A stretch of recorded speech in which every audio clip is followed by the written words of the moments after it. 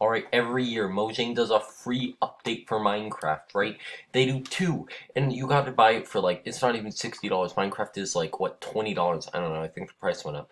So what, it's one cheap price with two free updates every year. And it's not like they're doing one thing, like, oh, we added one mob, we added like one new block, we added netherrack, that's the update, guys. No, they actually change a bunch of stuff, right?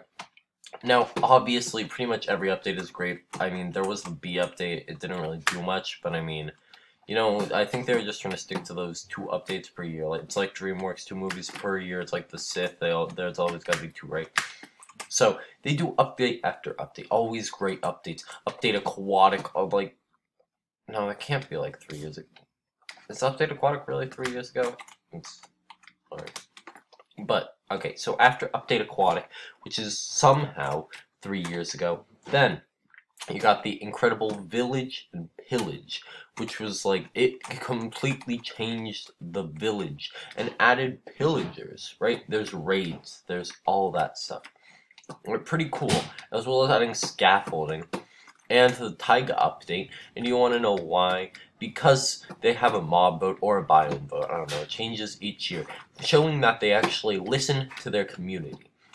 Now after that, we got the Nether update, which literally changed the Nether, gave a bunch of biomes, and also gave us a new ore that's somehow more powerful than diamonds, which has been the best ore of all time for a long time. Then after that, we get the Caves and Cliffs update. Everyone was like, cave update, we get a cave update, we get copper, we could have got a copper golem. Copper golem lost. I voted copper golem, but you know what? The LA one, that's still pretty cool, because, you know, it collects items, doesn't duplicate them, doesn't mine blocks, it can only get items 16 blocks away. And, I mean, it can't open chests either, but for what it is, it's pretty cool. Right? Showing that, again, they do listen to their fans. Like, they're not just like, let's put in the glare without voting. Again, I don't know why you wanted the squid. I mean, it looks cool, but anyways. So after the Nether update, changing everything, after the Caves and Cliffs update, like, adding a bunch of stuff down there. I mean, it's mostly part 2 with, like, all the world generation. And, yeah, they are pushing the Warden back to 1.19. But it's worth it, because you want to know what 1.19 is. Okay, yeah, technically there's a bunch of stuff, but all I care about is frogs. It's finally frogs in Minecraft.